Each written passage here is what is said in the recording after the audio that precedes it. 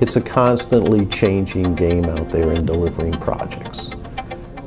And change of technology is probably the most rapidly changing part of project delivery that's ever been experienced throughout the more than 100 years of Bechtel's history.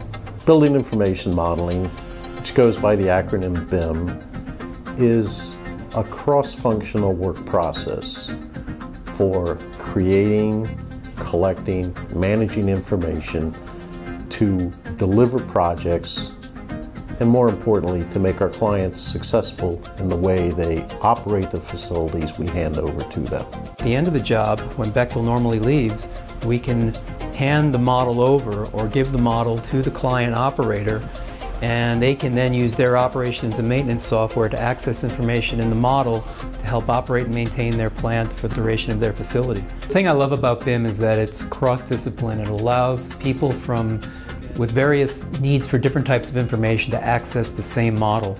It's the ultimate collaboration tool. The kinds of information that come together in a BIM model we define by different dimensions. 3 dimensions is obvious. It's a 3-dimensional model. The 4th dimension is schedule information. How does the project evolve over time? The 5th dimension is resources, tracking of labor, cost, and material.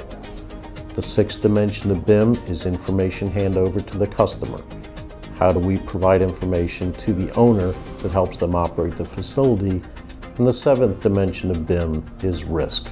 All the project's information resides in one place, and that place is a model, it is visual, but it also is data rich and contains the information that can be queried by any discipline, by any person that needs the information. The impact on the industry as a whole is going to be huge. It's going to change everything.